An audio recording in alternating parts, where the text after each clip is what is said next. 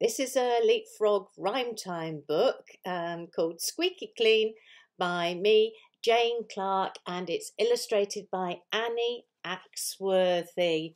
And perhaps you can guess what word will come next because of the rhymes.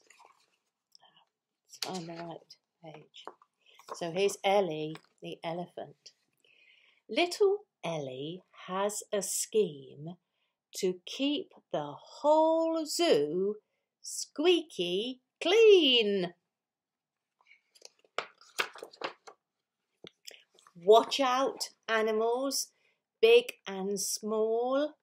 Here she comes to squirt you all. And everybody's going, oh.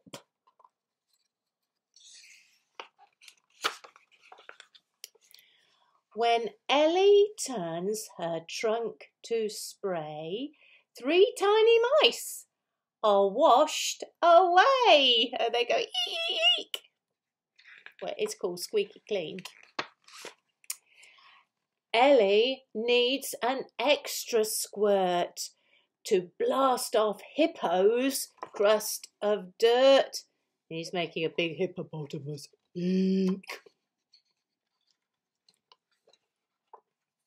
She has to shoot a water jet to reach the top of Giraffe's neck.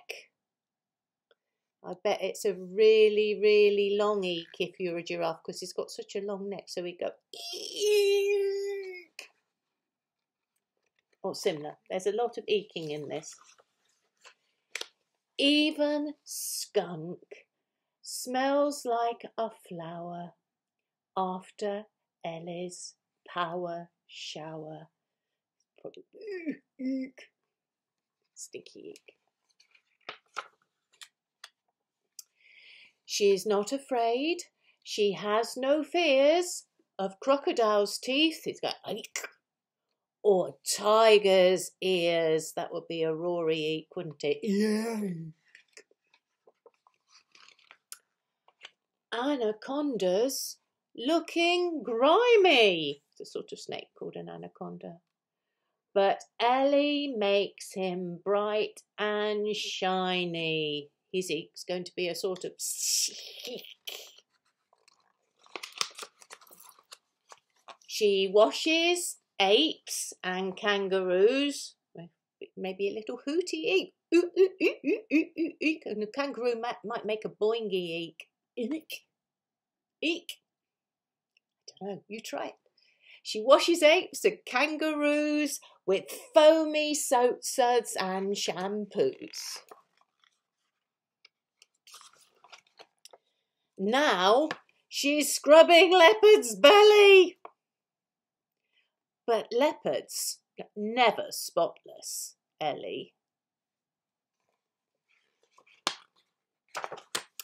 And zebras are meant to be striped, no matter how hard they are wiped.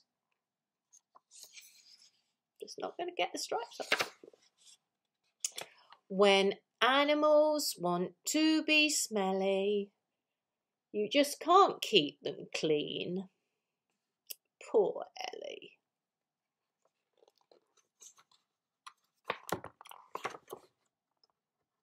Now Ellie has, if I can find the right page,